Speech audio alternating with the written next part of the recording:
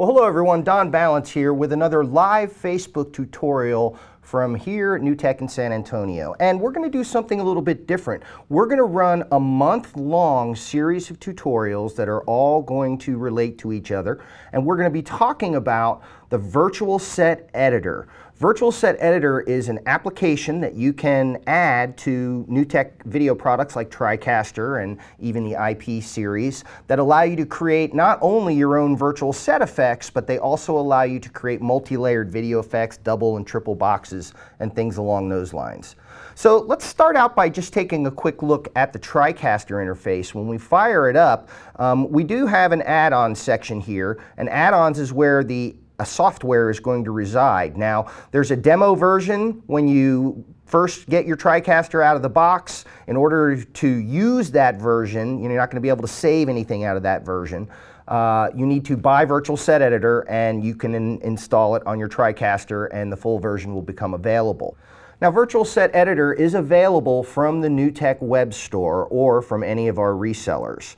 And I want to talk about what you get when you purchase Virtual Set Editor. You get more than just the one application. You actually get two installable copies of Virtual Set Editor and two installable copies of Animation Store Creator.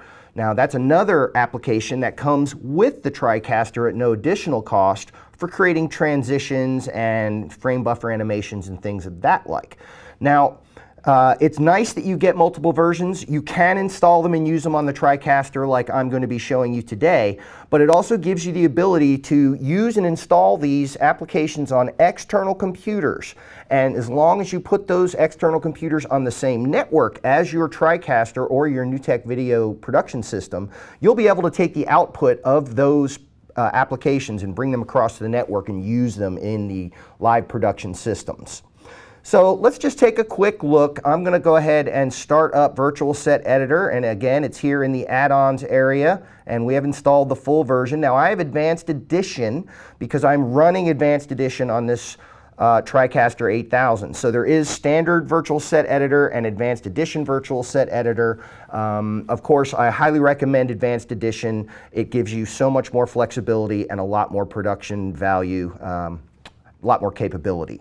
So when we launch Virtual Set Editor, we are presented with this screen right here, and it's showing us a lot of content that comes along with the application, and this content is really here to kind of show you how the application works. It is usable. You can use it and adjust it.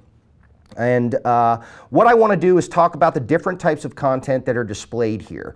So as we look through these different icons, some of them have VSE right on them, and these are pre-made virtual sets, and these virtual sets also are compiled and ready to use inside of your TriCaster, but these are the projects that were used to make those sets. And these types of virtual sets have things like reflections already built in, and we can load them up. I'm going to go ahead and load up this primetime set. And it takes just a second to load up. It's actually loading up all of the different camera angles that have been created for this set. And once we get this set loaded, we can take a look at the interface and how it works. Now that we have this virtual set loaded up as a project, let's take a look at how the interface works. We do have our file pull down here, which gives us access to load and save and export. We do have a view pull down, which allows you to add overlays. These are just overlays on the interface. They're not adjusting the output. Things like center cross and safe areas can be added.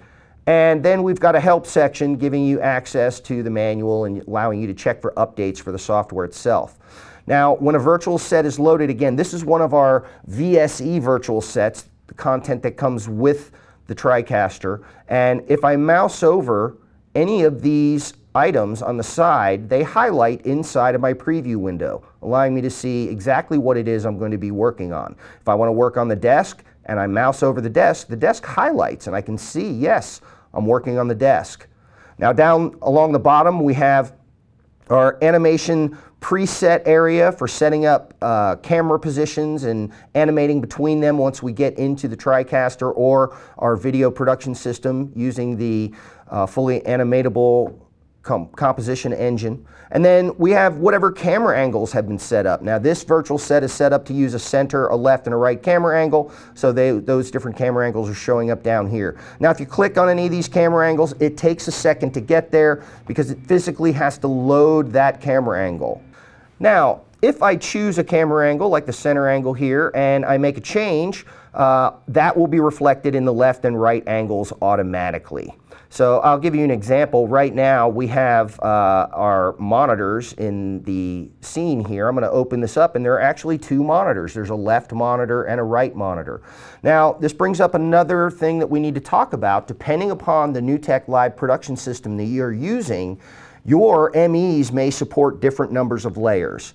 So in a traditional, say, TriCaster Mini, or say a TriCaster even 460 with standard edition, you can support 2 layers in a virtual set. Most of the time this would be the talent and maybe an on-screen monitor. Now if you take that 460 and you add advanced edition to it, or you get up into an 8000 or into the IP series, the MEs can handle 4 layers. So now you can do A, B, C, and D. So if I'm looking at this particular virtual set, if I'm working within a 2-layer environment, this is all I can do. B is going to be what's on both monitors, and A is going to be my talent. But if we happen to be working in a 4-layer environment, you could take one of the monitors, for instance, and open its variables, and you have the ability to change what's being shown on that monitor. And I'm going to say I want to see input C on that monitor. So now I am using 3 layers, A for the talent, B, and C for the monitor, and I still have a 4th video layer to work with. Again, if I'm working in a 460 with advanced edition, or an 8000, or an IP series. Now I've changed this monitor in the center, and we'll go ahead and load up the right-hand camera angle, and you'll see that that change is also shown in any of the different camera angles that we're going to be using. Now I want to put a logo on the front of the desk here. In this particular one, I'm going to close my monitors back down, and I want to work with the desk. And I'm simply going to open the desk up. Now here we have the ability to look at the logo that's on the desk. You don't see this logo until you open desk. Now when you do, you then get the logo is available to you here, and we can go ahead and put an image. Now if you don't add your own image right here, when you render this set, it's going to say insert image. This is an actual image, so you either have to remove that image or replace it with one of your own images. Now an easy way to just get rid of the logo on the front of the desk is to turn it off, and every element has a little check mark by it, so I could turn that logo off. It's going to be gone. And again, I even have 2 monitors, and if I want to, I could turn one of the monitors off and remove it from the set. So a lot of modifications can be made just by adding or removing the elements that are already in the set when you bring it up and use it. So let's go back to our logo and turn it back on, and we're going to just browse. And we're going to look for a logo. I've got a NewTek logo right here. And I now have that logo shown to me on the front of the desk. I have some positioning tools down here. I can scale that logo. You see its real-time reflection in the floor. And if I position the logo, you'll see that the logo is actually wrapping on the desk, which is also a nice feature which could be used if you wanted to have a graphic that would wrap all the way around the front of the desk. That's totally possible as well. So that's some of the basic modifications that we make to the set. Another thing people very often want to do is to be able to replace the background here in the set. So to do that, we're going to be looking at our windows, and this particular set has 3 windows.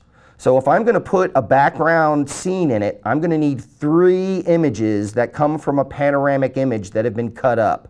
So for instance, I have some of those. I'm going to go to the left-hand window here. And inside of the left-hand window, I'm going to go ahead and say I want to browse for a new source. And I happen to have some panos that have been chopped up. And we'll go ahead and use Vegas. And here's the left-hand image. And that shows up in my left window, but it's a little small. That's okay. I'm going to go ahead and scale it so that it fills the entire window. Now I can go to this, I can close that window down and go to the center window. Do the same thing, and we are going to choose the center portion. We're going to scale that up just so that it fills the window, and we can see that our horizon looks pretty good here in the background. We go to our 3rd window,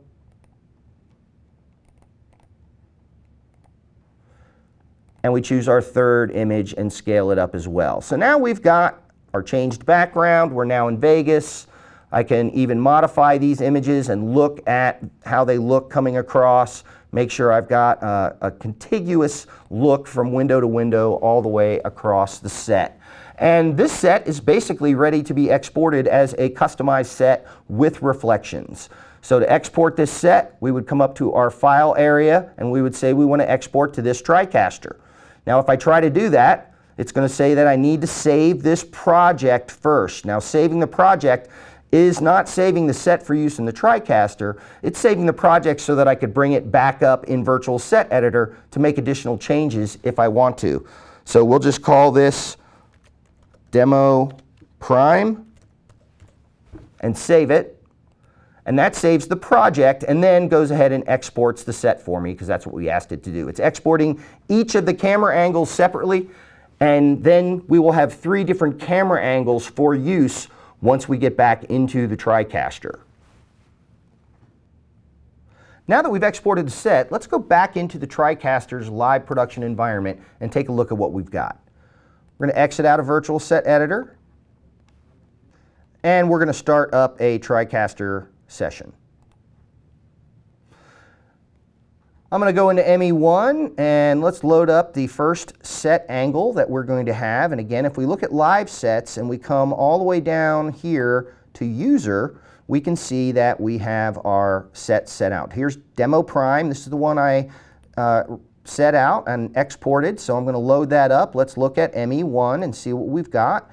And you can see that we've got our 2 monitors and we've got the place for our talent. So let's go ahead and fill that up.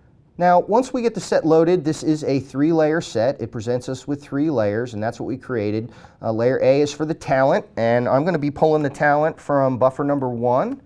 There we go. And then the other layers are going to be DDR1 and DDR2 to fill our 2 screens. Now again, we do have the ability to move around this virtual set and set up different camera positions and animate to them. Now again, we set up 3 different angles of this set. If we go to ME2 and we look at ME2, we can set up the next camera angle.